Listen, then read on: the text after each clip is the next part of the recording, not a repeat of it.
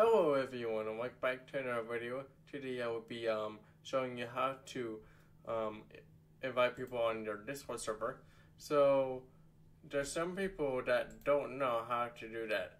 First off, you need to do this if you're a basically owner, moderator, staff team, or whatever. So you need to do this. I recommend that you put your server link as never, and also put it as no limit, or else that people that has I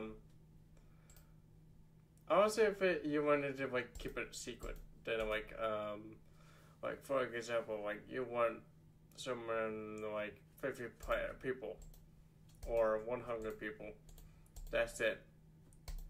But if you, it's an a thing, but I put mine as never expired.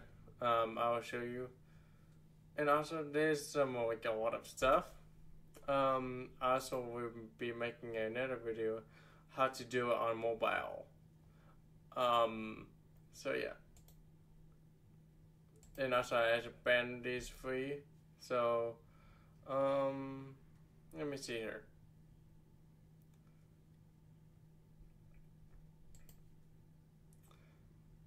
There's an invites. So as you see here, there's some people that do not have that.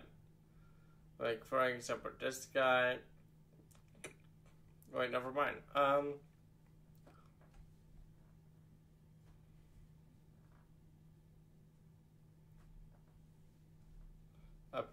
But I like to put it as that